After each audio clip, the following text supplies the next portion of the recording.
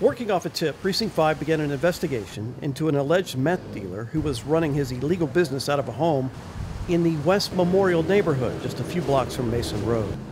After obtaining a search warrant, Precinct 5 undercover investigators searched the home and found a substantial amount of meth and some marijuana inside. The rented home was filthy and smelled horrible. Deputies found rat feces. There was a large dog and tiny kitten inside. The alleged drug dealer wasn't home, but a 4-year-old boy was there and being taken care of by a woman who wasn't his mother. Precinct 5 investigators learned the child's bed was inside this tiny closet. There was drug and sex paraphernalia just a few feet from where he slept. The home wasn't fit for anyone to live inside, let alone a child. Precinct 5 called CPS.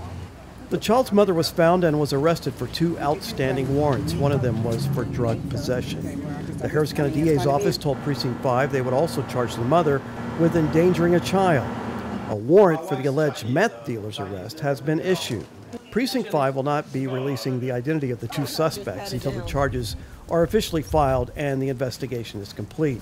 Yes, it's a puppy. As for the 4-year-old, Precinct 5 deputies loved meeting him and did their best to keep him smiling. This is for our He was given this huge teddy bear to hang on to, a teddy bear donated recently during the stuffed animal toy drive.